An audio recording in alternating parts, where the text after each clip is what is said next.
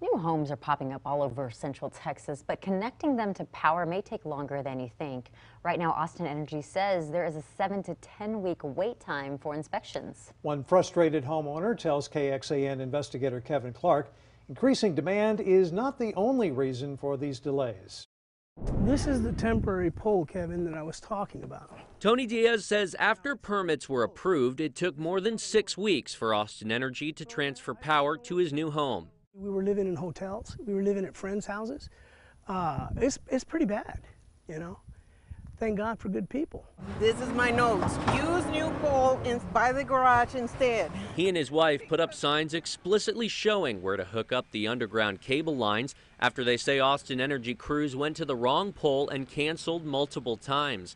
But the utility disputes that, telling us the holdup was due to Diaz not finishing work on his end. Well, you would expect that they would call you and say, hey, we can't do it because there's a problem. That's not what happened. His power did get hooked up when KXAN stepped in. When I contacted you, I want to say it was like the next day or maybe 2 days later, they came in and they finally connected the poles. But Diaz says the process is frustrating and feels inconsistent. We found some Yelp reviewers felt the same, and Austin Energy told them due to the growth in our area, there is an extended wait time for inspections. The utility also tells us inspection requests are up 12 to 15% since 2015. What has this experience taught you?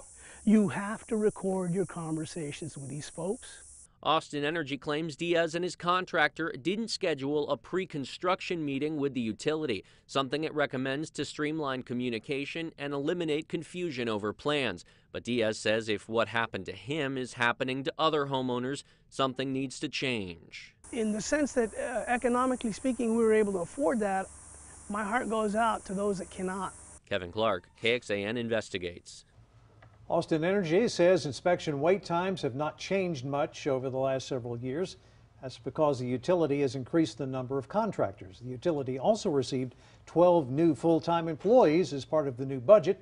Some of them are expected to help with power hookups. Now, wait times for Austin Energy to inspect solar panels improved after KXAN investigators began asking questions just last month. The utility told us in July it was backlogged with requests. Inspections were taking several weeks to complete. Industry experts say the demand for solar jumped because of concerns about the reliability of the state's power grid following the winter storm. To keep up, Austin Energy says it doubled its solar inspection staff to 4 people. We're told inspections now take 2 weeks or less. To watch our full investigation, visit KXAN.com and search for solar inspections.